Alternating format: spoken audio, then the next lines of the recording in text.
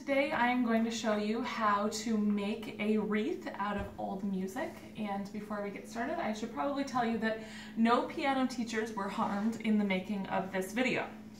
So you're going to need a few supplies. You need a scissors, a pencil, hot glue gun, probably some extra glue, some kind of round object, a piece of cardboard, and then some old music.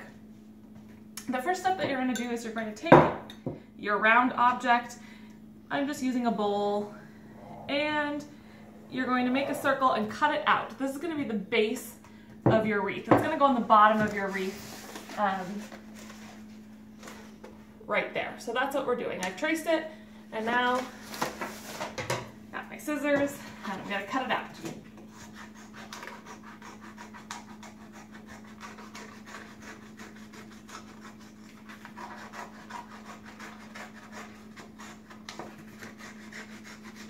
And it doesn't really, were you really filming that? I don't want you filming